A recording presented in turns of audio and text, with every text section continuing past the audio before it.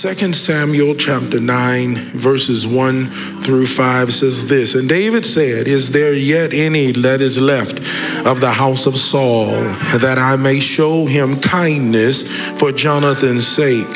And there was of the house of Saul a servant whose name was Ziba. And when they called him unto David, the king said unto him, Art thou Ziba? And he said, Thy servant is he. And the king said, Is there yet any of the house of Saul, that I may show the kindness of God unto him? And Ziba said unto the king, Jonathan hath yet a son, which is lame on his feet. And the king said unto him, Where is he? And Ziba said unto the king, Behold, he is in the house of Machir, the son of Ammiel, in Lodebar.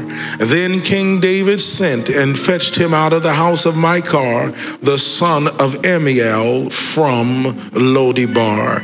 Just for a few moments on this first Sunday of the month of December 2024, I want to share with you, amen, a subject entitled From Lodebar to the King's Table. From Lodebar to the King's Table. You might be seated, amen, in the presence of the Lord. From Lodebar to the King's Table. I don't have time to tell you the whole story, and I don't have time to tell you all of my history, but I just need you to understand the fact that I'm at the King's table means that I've been through something.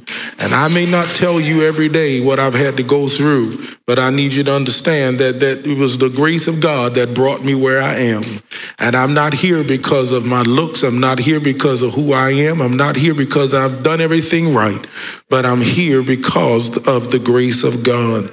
This text this morning, very familiar passage. I must have preached this, amen, at least 50 times in my preaching ministry, but it gets new every time that I am able to approach it, because this is a story of grace and mercy. This is a story of kindness. Everybody say kindness. One of the things that I think we have missed in the house of God, that we've lost, is the ability to be kind to one another. Amen. I'm just going to talk a few seconds this morning. We've forgotten how to be kind. We've forgotten how to consider those that are less fortunate than we are. And especially in this season of the year, this is the time when we will go out and we will make purchases and we will buy and we will celebrate, amen. But we will oftentimes forget to just be kind to one another, amen. I want to tell you a secret that you might not know, amen. You're going to get a better return from just being nice to one another than being mean. You can buy $1,000 worth of gifts, but if you're mean and hateful, you ain't going to get nothing in return. I'm talking good all by myself, amen. Until we learn how to be kind, until we learn how to consider. I said it the other morning in prayer. Our desire should be, Lord, help me to prefer one another. Help me to prefer someone's feelings over mine. Help me to prefer. Why? Because when we learn how to prefer one another, we're careful about what we say to one another. When we learn how to prefer one another, we're careful how we think about one another. When we prefer one another, we're always trying to figure out a way that we're able to do something for somebody. When's the last time you just thought about doing something nice for somebody? Hallelujah. I'm not talking about going out and buying, Bishop, I don't have no money. You know, it's tight. Do you not know, amen, it is more better to just give someone a nice look? Y'all ain't helping me. Oh, Lord, I don't want to talk. I don't want to go this way this morning. Sometimes y'all look is just frustrating. Sometimes y'all look is mean. You just look hateful, just look mean, just look ugly. Y'all ain't saying nothing. Amen. Every now and then you ought to fix a smile on your face. Amen. See how long it took y'all? Y'all looking at me like I'm talking Chinese, because some of y'all got your faces all broken up and all angry and mad at what? And God has given you life. Oh, I wish I had help. God has blessed you. And even though, I'm going to say something to somebody now, even though the enemy has been attacking you, and even though the enemy has been fighting you, you still ought to be able to have a smile on your face when you get here, because this is the safety zone. Y'all ain't here. I don't care what he does to you out there. I don't care what he does to you at your house. When you make it to the house of God, you have made it to the safety zone. And the devil can't do nothing. Y'all, I wish I had help here. I'm going to talk to you, but I feel something on my back already. When you make it to the house of God, that is your time of safety. That's the time, amen, when the devil has to back up. It ought to be the place, amen, where the devil backs up off of you and says, I can't get you right now. Oh, yeah. I wish I had somebody that remember growing up in school, growing up when you were young, you talk all the junk you can, and they would run after you and chase after you and chase you from home all the way home, running down the street. But if you could ever get to your porch, y'all ain't saying nothing. Hallelujah. Get to your porch, you can look back at them and stick your tongue out. Y'all ain't saying nothing. You ain't thinking about the fact that you got to see them tomorrow for school. But the fact that I made it to my porch says to me, I know you might be bad at the school, but you better not come up on this porch. I know. Let me get off from here. Hallelujah. One thing about it, I can celebrate the fact that out of all that I've been through, when I make it to the house of God, I have made it to the safety place. I've made it to the place where I can stick my tongue out at the devil and say, you lost again. Y'all ain't helping me. Hallelujah. You tried it this week. You tried it this year. You tried it this month. But I'm grateful, hallelujah, that God kept me one more time. If you're glad God kept you, can you clap your hands and say, he kept me? I know he kept me. I know he kept me. Lodebar in this text, the scripture tells us that David has become king. One of the first things that David does is when he becomes king, he desires to remember those that were a blessing to him. If you understand this text and recognize at this time, Saul and Jonathan are killed after the war, after Saul had killed himself, and those that were with Saul had destroyed themselves and had been destroyed. Jonathan is gone. His friend is gone.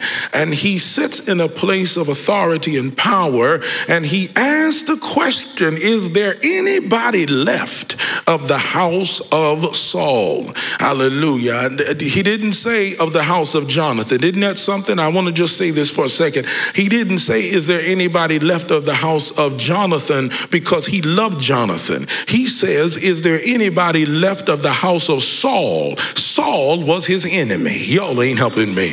Hallelujah. And he says, is there anybody left of the house? Because even though even though I became Saul's enemy, not because I desired to be, because he allowed himself to have an ought against me, it still doesn't change the fact that I still want to be a blessing to the house of Saul. Hallelujah. Look at somebody and say, you got to learn how to be a blessing to your enemies. Hallelujah. You may not be able to go there. You may not be able to see them. You may not be able to talk to them. Y'all ain't helping me. Hallelujah. But I just want to remember, is there anybody that's left? Is there anybody that is still alive? Because I want to be able to be a blessing to those that had a part in me getting to where I am, and how I'm able to make it to where I am even now. David finds out that there is a son of Jonathan that is in a place called Lodebar. Let me very quickly share with you that Lodebar simply was a desolate and barren place. It was a place, in Hebrew, it means the place of no pasture. It is a place where there is nothing that grows. Lodebar is the place where there is no pretty flowers. There is no landscaping. There is no pretty grass that is growing and pretty buildings and skyscrapers. Lodebar is a barren place. It is a place that represents seasons of our lives that are filled with emptiness and hopelessness. Lodebar represents the place in our lives where it seems to be that we have been forgotten. It is the place of isolation. It is the place where you learn how to live on your own and you learn how to live with no frills. Y'all ain't helping me. Some of y'all are wonderful because you can live home in your house and don't come out until the morning. Amen. It got pitch black in Lakeview. There was no light at nighttime because it was a forgotten place. It is in this that Lakeview became a place of Lodebar. But I want to tell you something about places that are barren and places that are outcast and places that are forgotten. It is in these places, hallelujah, that make real people. I don't hear nobody here. Hallelujah. It is in these places of obscurity that you find out who God really is. Deacon Campbell knows about Lakeview, knows about the South like that. There are things, and I don't want to offend y'all. Please don't be offended by what I'm going to say. Amen. I just feel like people from the South are better. Amen. Ooh, my God. I'm sorry. Please. People from the South are just a little bit better. Hallelujah. We know how to live. We know how to make it. We never go hungry. I don't hear nobody. Hallelujah. We never talk about I'm hungry and I can't find nothing to eat. I ain't bothering nobody. Somebody in my house love to talk about I'm hungry and ain't nothing to eat. And I'm confused because I look in the refrigerator and it's food. I look in the cabinets and it's food. Y'all ain't saying nothing. Hallelujah. Us being hungry didn't mean going to Chick-fil-A. Us being hungry didn't mean going to Applebee's. Y'all ain't saying nothing. Us being hungry meant getting some rice and some lima beans. Where y'all at? Y'all ain't saying nothing here. We could make a meal out of anything. We learned how, y'all ain't saying, and our butter, y'all ain't saying nothing. Hallelujah. Our butter was real good and fresh. It had, our milk had healing properties to it. Everything was fresh off the yard, and it was from the yard to the table, and we didn't have cancers. I don't hear nobody here. We didn't have all of this stuff. We lived off of hog maws and chitlins and collard greens. Y'all ain't saying, and those of y'all that could ate okra. Y'all, and all of that stuff from the country kept your body. Y'all ain't helping me here. Hallelujah. Them okra and greens and corn. Y'all ain't saying nothing. Y'all up here, y'all got corn. Hallelujah. We didn't have corn. We had cone. Y'all ain't, and all that stuff worked in our bodies and kept us healed and kept us well. We didn't have a whole lot of high blood pressure and hypertension in the country. But when you get up here and all of this city slicker living, all of this stuff starts working on you, start getting you caught up, starting getting you agitated, the hustle and the bustle of being in the great lights in the city and the skyscrapers and all of this kind of stuff. It all starts to mess with you. But it is in the place of barrenness that you learn how to appreciate life. Y'all ain't saying nothing. I'm able to appreciate life because of what I went through. I'm able to appreciate every day for the days that I did not have. I'm able to appreciate everything that I have right now because I've been through the season of barrenness. Hallelujah. It represents the place of rejection and hopelessness. Mephibosheth, if you will, I've got to hurry. Mephibosheth, if you will, finds himself in a place that he has been crippled since childhood. Since childhood, he has been crippled, and he has never known the pleasure of walking. He has never known the pleasure of running with other children. He has never known the pleasure of skipping and jumping through pastures. He has never known the experience of of running and playing basketball. He has been crippled, glory to God, since he has been alive. He has been living in obscurity, forgotten and estranged, hallelujah, from his royal heritage. This boy did not even understand he was a prince. He did not even understand his royalty because his circumstances didn't line up with who he was.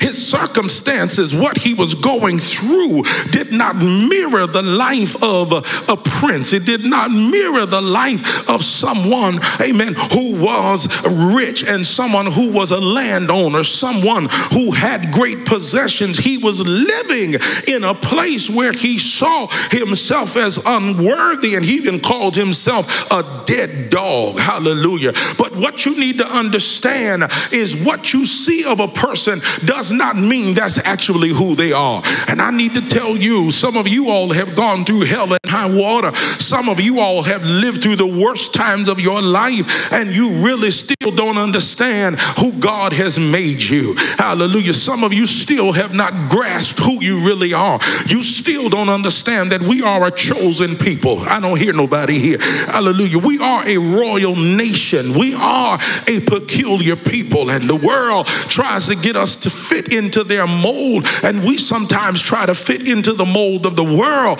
but we don't understand that there is royalty on the inside of us. Look at your neighbor and say, neighbor, there is royalty on the inside of you. I need you to understand something here, because I need to move quickly as I try to hurry up here. One of the things that we need to understand is in this place, we a lot of times will talk about Mephibosheth, and we'll talk about the fact, hallelujah, that he was rejected and that he was forgotten. Hallelujah. But the thing that you need to understand, hallelujah, is the fact that he was not only forgotten, and not only was he rejected, he was saved. Y'all, come on, y'all. He not only was rejected, he not only was in a hopeless situation, he not only grew up in a barren place, but out of all of that, he was saved. Hallelujah. What do you mean, Bishop? He was saved. In spite of all of that, he ain't dead. He's saved. Y'all ain't saying nothing. He's crippled. He's not dead. Hallelujah. In other words, there's still something that he's got to accomplish. And the reason why he is in the situation that he is in is because God saved his life. I wish I had somebody here this morning that would get excited about the fact that, yes, you went through. Yes, you grew up in the situation you grew up. Yes, you grew up the way you grew up. Yes, you didn't have a whole lot of money. Yes, we have a whole list of things that you can say yes to. But at the end of the list, you need to be able to say, but God saved me.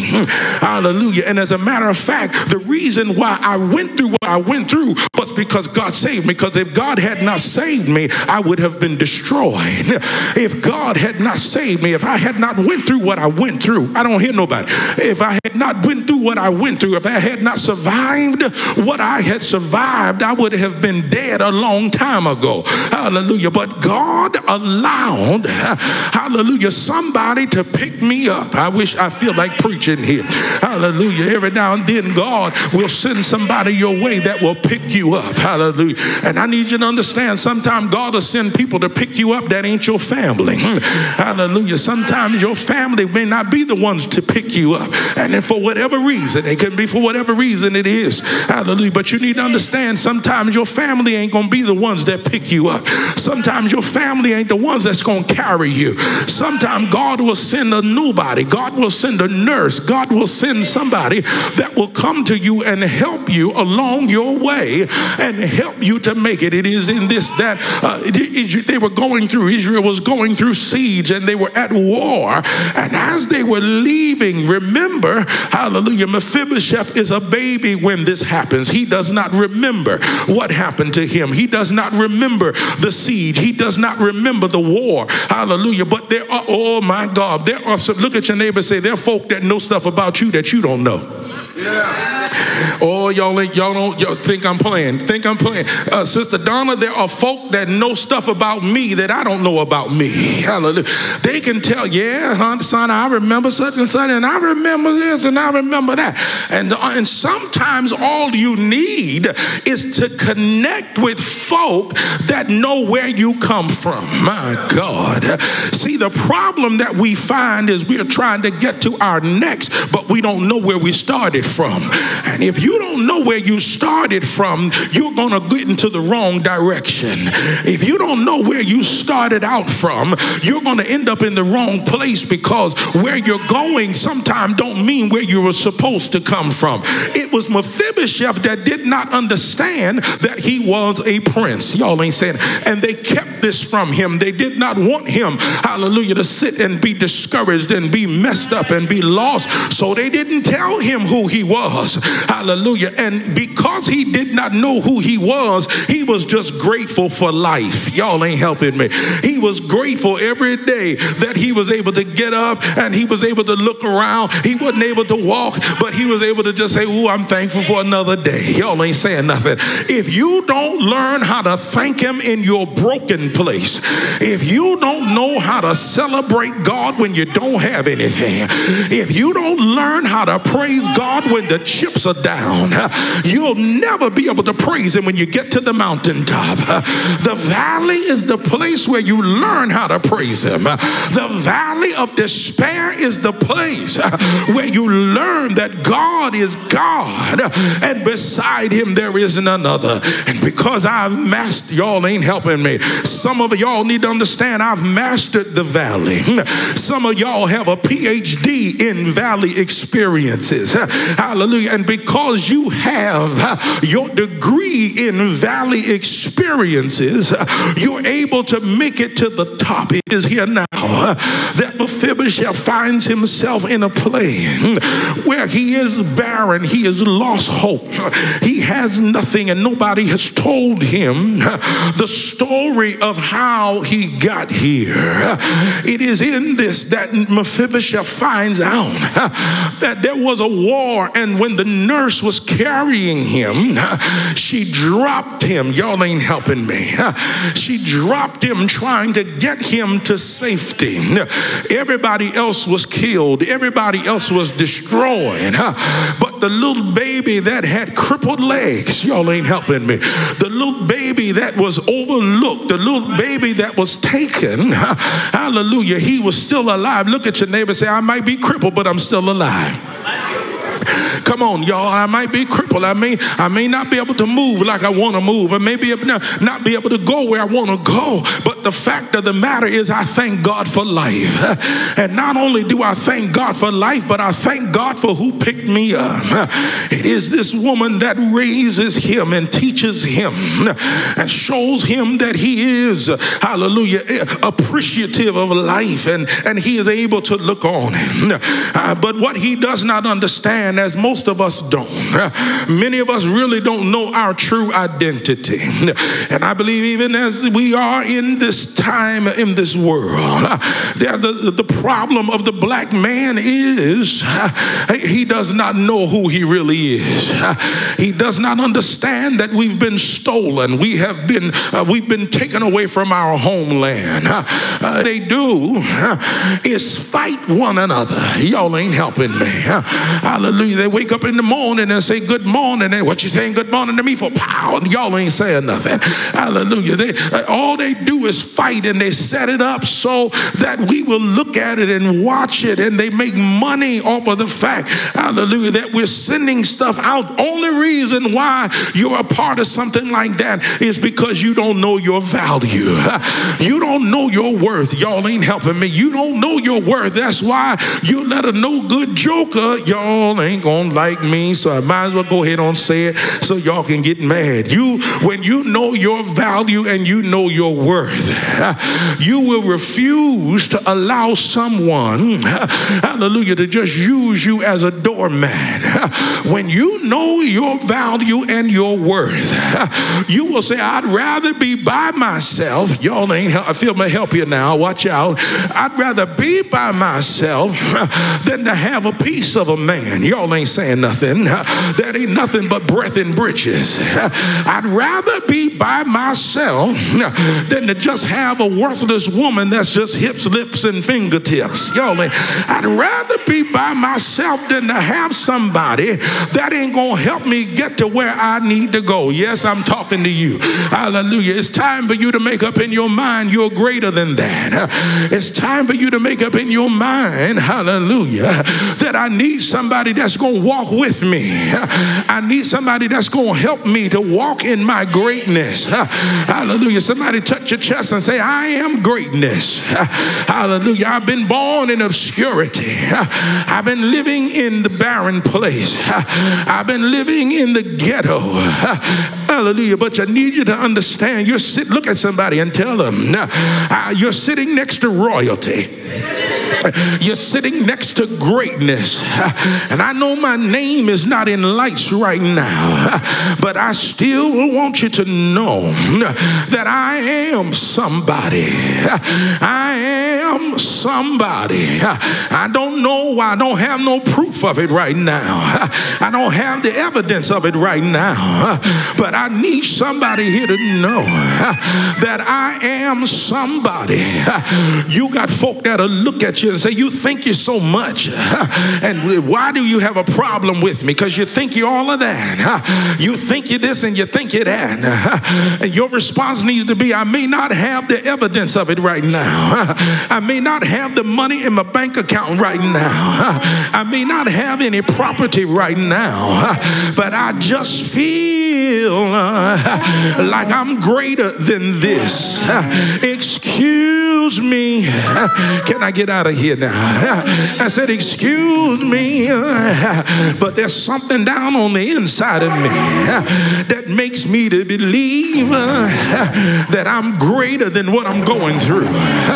The only reason I haven't blown my brains out yet is because I believe that there's something down on the inside of me that's worth living for. I believe all the hell I'm going through is going to pay off after a while. I believe, God help me to preach this thing here. I believe that God is getting ready to turn my situation around. That's why you got folk that's looking at you and they don't know how to take you. You keep coming to church and shouting. You keep coming to church and dancing. You keep coming to church and giving God the glory. But you're going home to a broken home. You're going home to stuff in your life that don't seem to be working. But you're still praising God. The car ain't working. The stove don't work. The microwave don't work. The TV is broken, but there's still a praise on the inside of you. Look at your neighbor and say, everything in my life may be broken, but my praise is still working. Yes, my praise is still intact, and I got a reason to praise the Lord. I got to get out of here. David, he looks for somebody that he can be good to. He looks for somebody that he can be a blessing to. Hey, Hey. Grab hand with somebody and prophesy to them and tell them, lift your head up. Somebody's looking for you. Yeah. Somebody's looking for you. Somebody wants to be a blessing to you. Somebody is seeking your name out. Yeah. Somebody say, where's that girl at? She did some work for us last year. She did something for us. We can't find her. Somebody's looking for you. And everybody might be talking about you. Everybody might be casting you to the dogs. But there's somebody that's looking for you, that they can show kindness to you. There's somebody that's looking and has your name in their mouth. Somebody is looking and saying, where are they at? I remember their grandmother. Y'all ain't helping me. Can I stop through here for a second and tell you it pays how you treat folk. You may not see it in your life, but your children might see it. Your grandchildren might see it. Look at your neighbor and say, stop treating folk bad. Y'all ain't stop treating folk mean and hateful and evil, because somebody will be good to you because you was good to them. Say yes, somebody. The Bible says that David tries to find somebody that he can be good to, and he finds a man by the name of Ziba. Ziba comes in and says, David, there is yet one of the house of Saul. I didn't want to tell you about it because I didn't know how you were going to feel, because I know all that Saul did to you. I know how he tried to destroy you and how he tried to kill you. So I didn't tell you about him.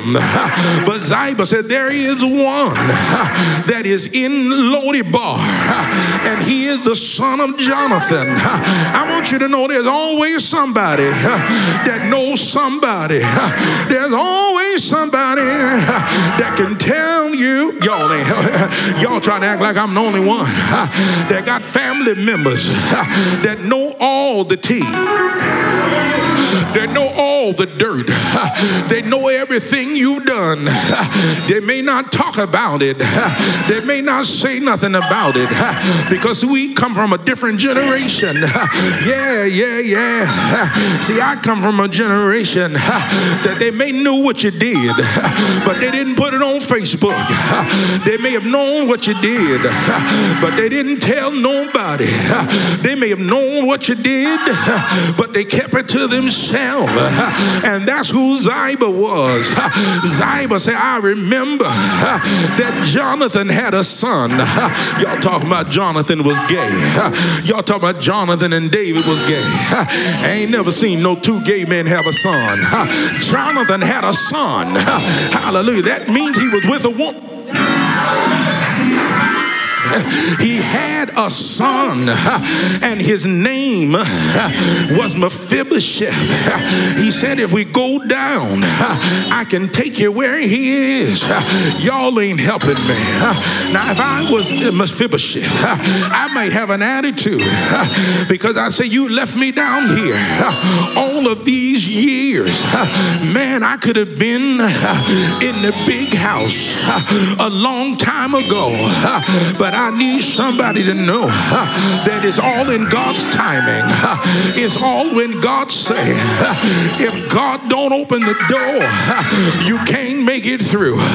And I come to tell you that sometimes God will leave you in a barren place. God will leave you in a broken place because he's making you. Look at your neighbor and say, neighbor, out of all the hell you've been through, you survived it. He let you go through to be who you are. He let you go through all of the pain to make you who you are. And I come to tell you that you wouldn't be who you are had you not gone through the tears at night. Yeah, y'all ain't helping me. That's why we used to sing this song and say, I lay awake at night, but that's all right. I know Jesus. Y'all, I wish I had a Baptist church here.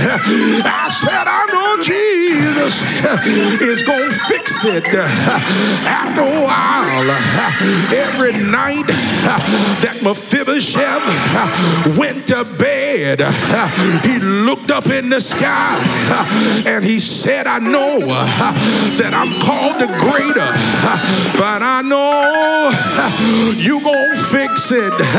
Yeah, I hear Mephibosheth singing in his heart. I don't know, my God, I don't know about tomorrow.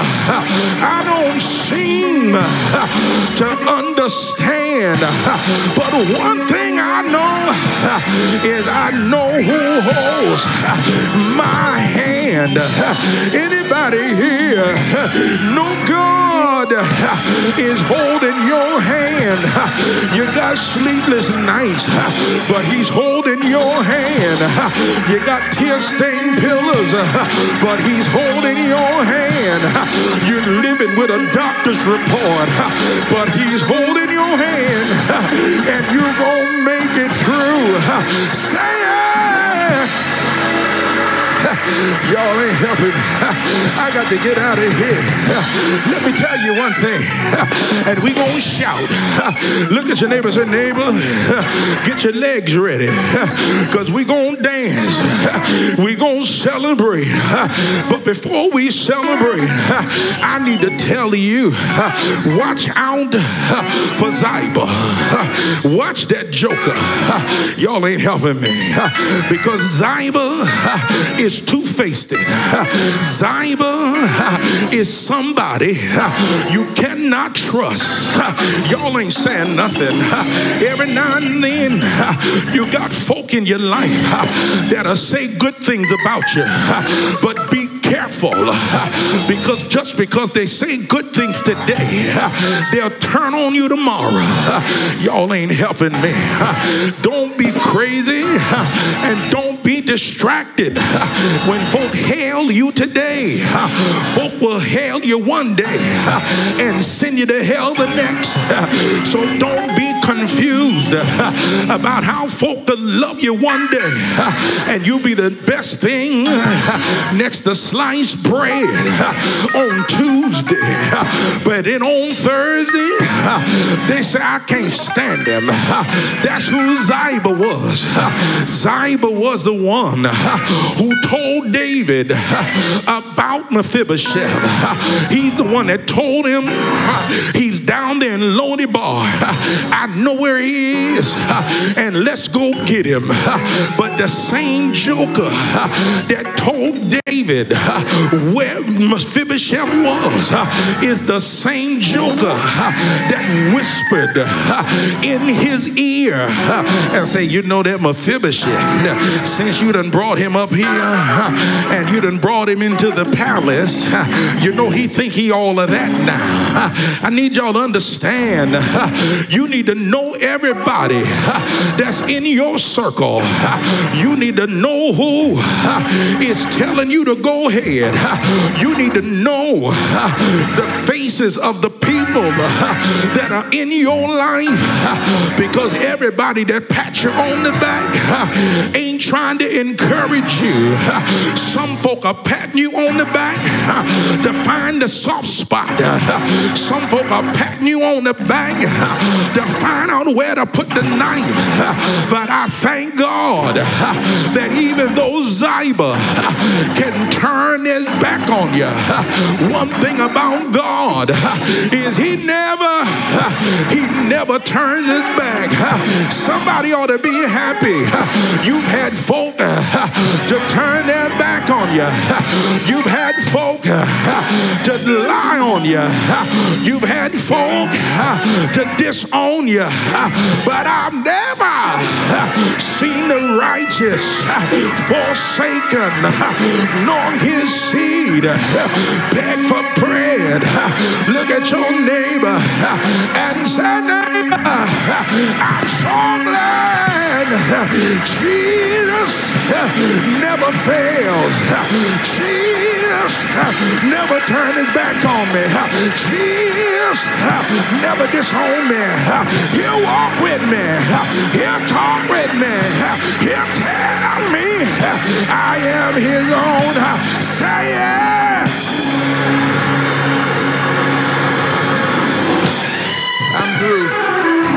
I'm through. But this is what he does. David goes and sends for Mephibosheth. Yes. When he sends for Mephibosheth, Mephibosheth is not able to walk. Yes, he's not able to bring himself. Isn't it something amazing how God, let's watch this. When God calls you, he's not concerned about the state that he finds you in.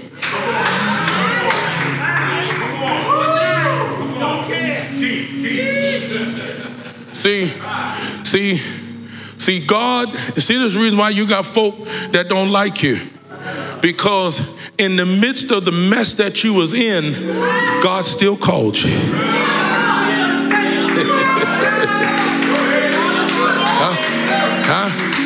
Smoking crack, but he called you. Doing drugs, but he called you. Y'all ain't saying nothing. But the one thing about it is that, and see, here's what you need to understand, that we get this thing mixed up and say gifts and callings come without repentance. That doesn't mean that you can be a sinner, and just because you got a gift of sing that you don't got to be saved. That's not what that means. And we've used that as an excuse for people to justify their behavior. Yeah, they might can preach. Yeah, they might can play. Yeah, they might can do this, that, and the other. But they live a raggedy life. And we justify it. But you know, gifts and callings come without repentance. That ain't what that mean, honey.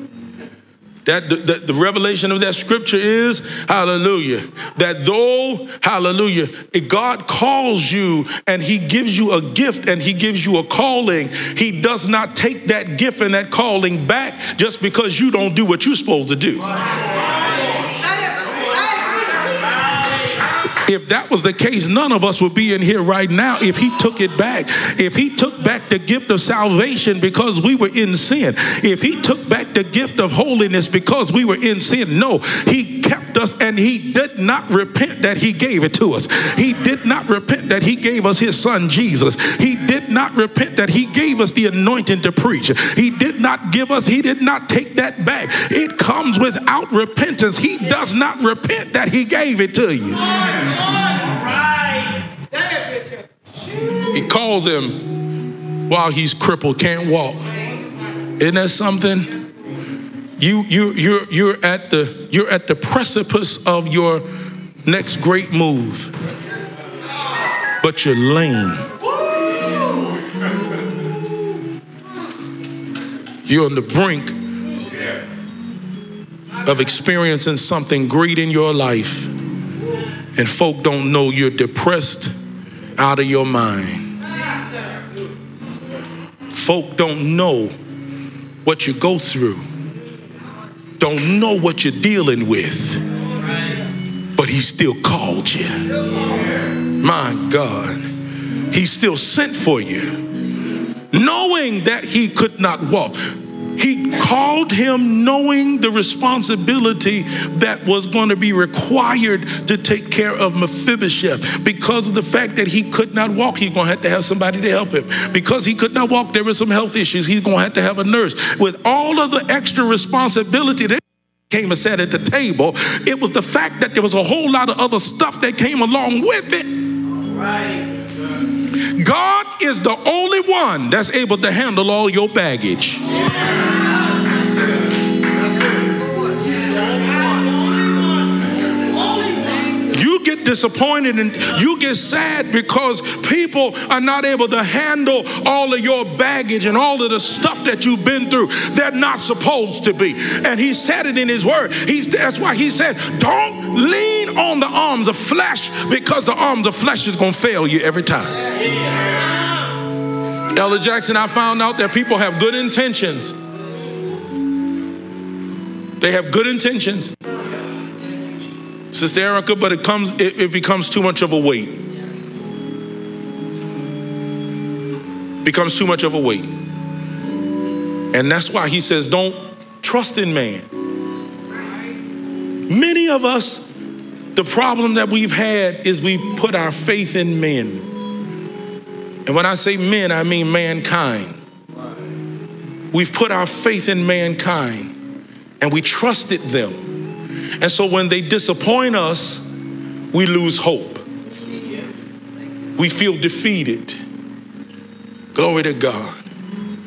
But until you have learned how to live in a barren place, until you learned how to live with nothing, you'll never be able to appreciate having something. Watch this, and I'm through.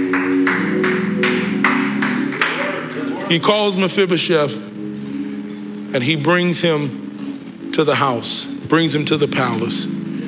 When he brings him to the palace, Mephibosheth comes in and he takes the position, watch this now. Mephibosheth takes the position that he had been in on the ground. Mephibosheth comes in and he says, put me down right here. I'm good. I'm good. He looks around. He says, Lord, you mean to tell me this is where I'm getting ready to live? And he says, put me down. I know how to make it on my own. But what Mephibosheth didn't understand was his days of making it on his own had come to an end. Wow. Let me prophesy to somebody here on this side that'll receive it. Your days of scrounging and scraping and make it and survive has come to an end. Hallelujah. Why? Because you're at the King's house now. Hallelujah. And you can't be scrounging and scraping at the King's house. You can't be begging and have your head down at the King's house. Y'all ain't saying.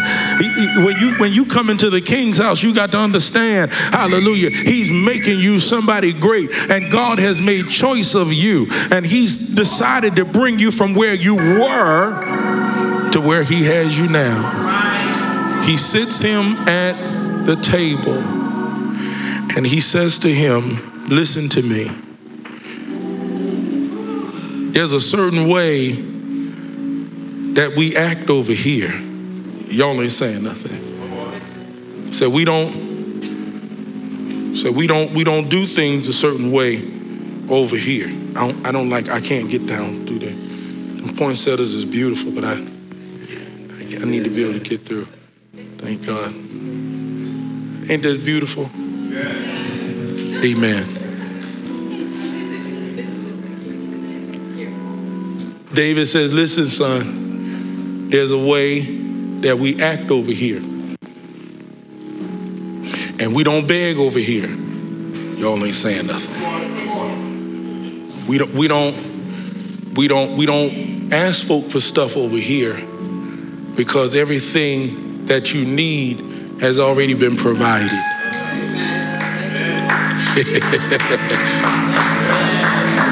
He says, Mephibosheth, all you got to do is make your request known. Who am I talking to here today? Some of y'all around here begging and crying and pleading and getting on your knees in a time of prayer. You say, Lord, I need such. See, what you need to understand is when you come over into this way, your days of begging and scraping is over. He says, make your request made known unto me.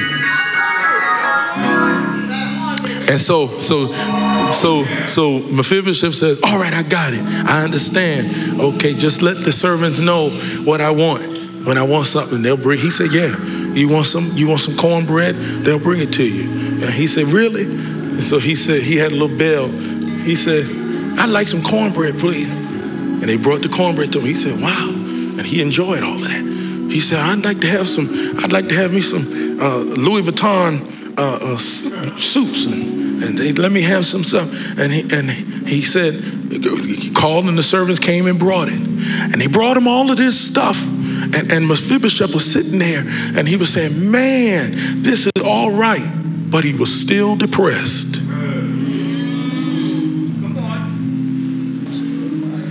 Can I tell y'all something?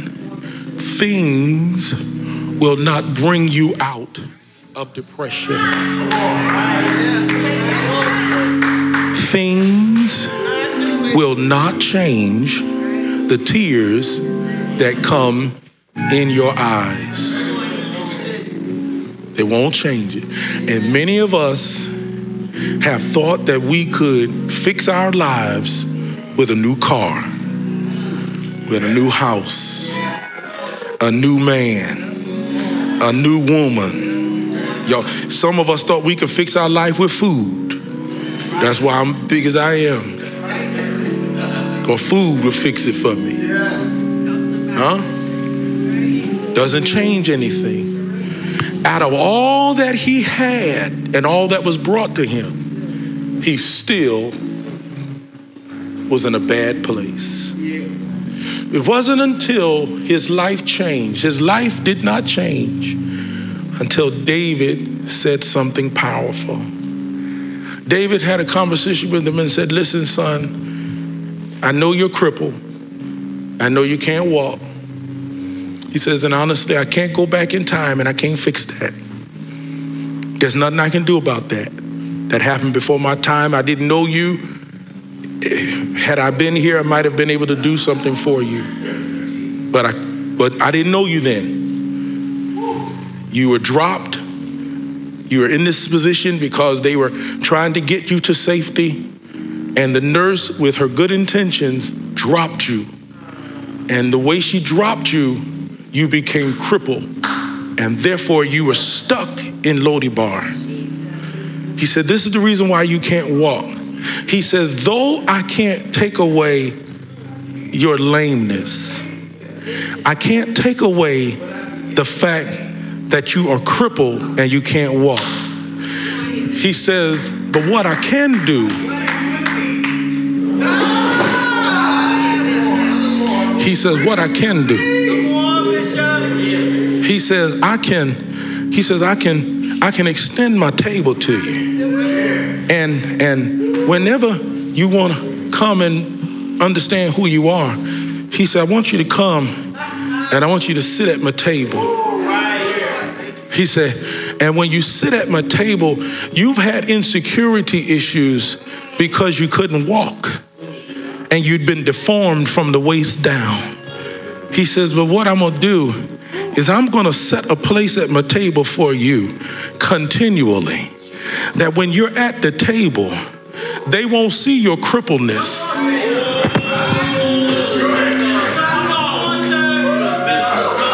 When you sit at the table, you won't be just like everybody else.